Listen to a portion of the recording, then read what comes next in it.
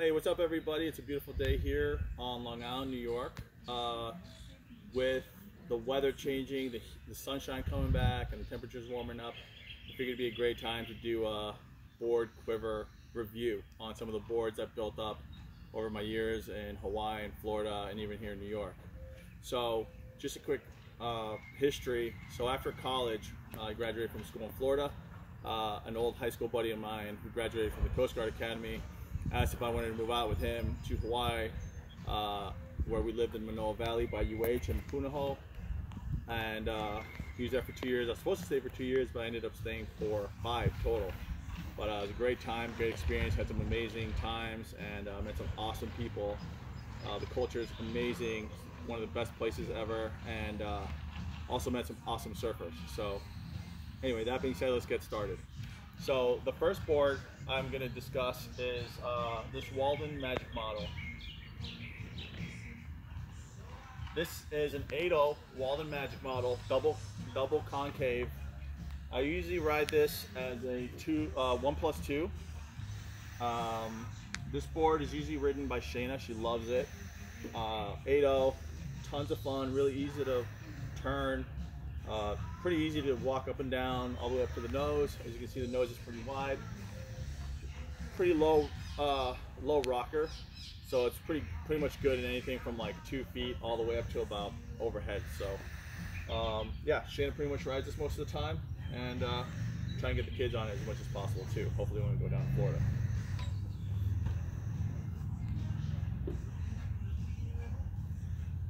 The second board I'm going to talk about is a 7.6 gun, which I had in Hawaii.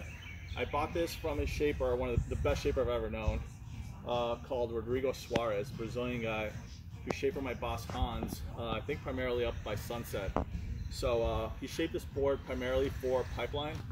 I drove up to Sunset, up the hill, and I bought it when he was working in his shaping shack. I bought it for like 200 bucks. So I never rode it at pipe. I rode it all over the North Shore, from rocky lefts, rocky rights, gas chambers, and hukai. So pretty much rode it in like overhead surf.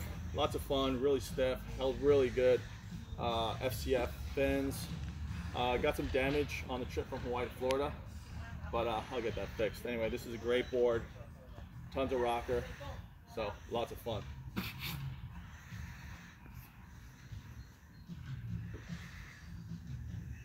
So this board right here, this is my magic board. This is the best board I've ever had. This is hands down the most amazing board on earth, in my opinion.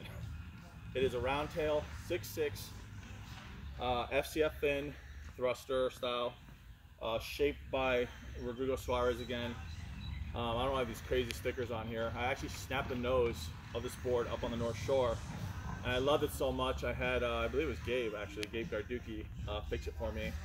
So I put the nose back together. This is the logo from my my first boss in Hawaii, Hans Hedeman.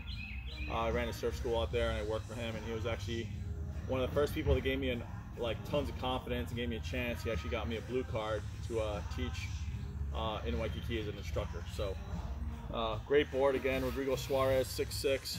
I rode this all over the North Shore, all over the South Shore, Threes, Kaiser Bowls, Ala Moana, Diamond Head, rode it all on the west side at Miley Point, North Shore, Rockies, Ehukai, Pupakea, gas chambers, Daystar, rode it everywhere. I rode this.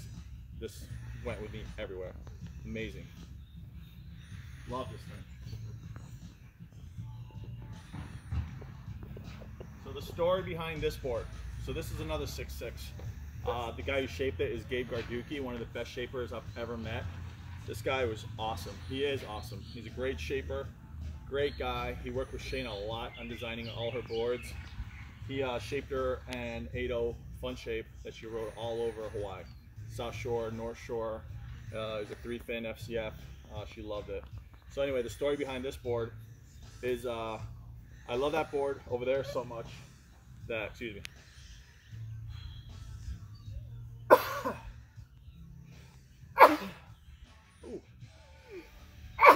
Excuse me. Freaking allergies out here is crazy. So anyway, the story behind this board is I love that board right there. that Rodrigo Sara so much that I brought that board to Gabe, and I asked him to shape it for me, or to duplicate it. Unfortunately, unless you have like a computer and a cutter machine, you're never going to get the same thing. But this board came out great. It's a 6.6 round tail FCF, high performance. I rode it all over the North Shore. Actually, there's a I wrote right here, there's a bunch of dings. I have Rocky Point on here, so I got a bunch of dings from surfing Rocky Point if I hit the reef. But yeah, this board's amazing. Thanks to Gabe, you're awesome. You're a great shaper, so thanks again.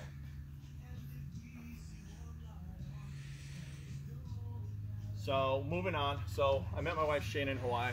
We lived there for about a year together. I lived in Manoa first, then Waikiki, and then lived right in Waikiki. So after we lived there, we decided to move to Florida to be closer to my family. And once in Florida, the waves are pretty crappy on the east coast of Florida, at least south where I live. And I met a shaper called Mike. He owns Bird. And I asked him to shape a board based off the Circa 71 Hobie. And he actually had a template for it. So this is what he made for me. I love it. It's a twin fin, swallow, tons of fun. I think it's 3 inches thick. It's a 6'4". 6'4", 21 1/3, 3 inches thick. So this thing will ride pretty much any little wave groveler in Florida. It's amazing. It's my go-to board. I ride it all the time. It pretty much goes straight and fast. It doesn't really turn that great, but who cares? It's so much fun to ride this thing. Mike, you're awesome. You have the funniest surfer boards I've ever heard. Last but not least, I don't even know if this is a board. This is a 6'8", or was a 6'8". The guy shaped it for me. A buddy of mine in Florida put me in touch with Dave Brown. He's from Florida, but he shapes out of California. This is a 6'8" squash thruster, FCF. The board is a great board. I just, for some reason, just didn't work for me. It didn't have the magic that some of those other boards had. I pretty much just kind of held on to it. I was going to sell it. I was here in New York, and I went out with a work colleague, friend of mine, and pretty much told him, all right, I'm going to sell this hunk of junk and take one more ride on it, and then grab my other board. We're out east. Long Island gets pretty good. It's probably about 6 foot. And of course, the first wave I drop in on this thing, it closed out, and I come up, and the nose snapped off. So instead of fixing it, which would have been a real pain, I just sawed it off, glassed it, sanded it, and just put this paint job on it. This board I'm pretty much only going to ride when it's like closing out and I want to just take off on unmakeable waves. I definitely want to try and break this board, snap it. I'm pretty good at that. I've probably had about 25 to 30 surfboards in my life.